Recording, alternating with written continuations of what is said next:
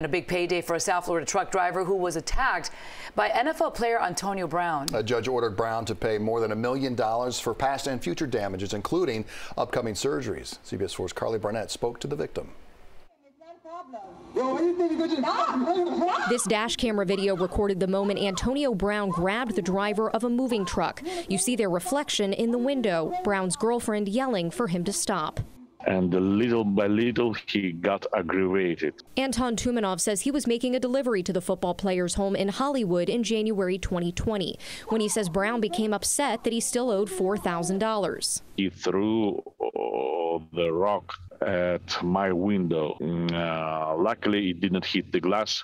It hit a little bit lower. Tumanov left and reported the incident to 911, but his company called and told him to go back because Brown's manager called and said he had calmed down. When he returned, Brown tried to grab the keys out of his hand.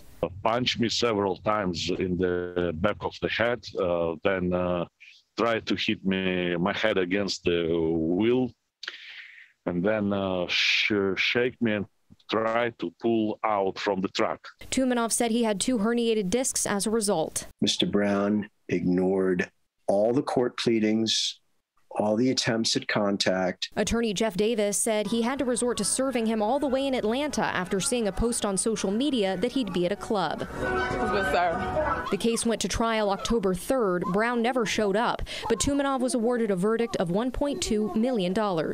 I think that stands as just compensation for Mr. Tumanov's injuries and damages, and hopefully Mr. Brown will realize that and honor his obligation to pay it. Carly Barnett, CBS News, Miami.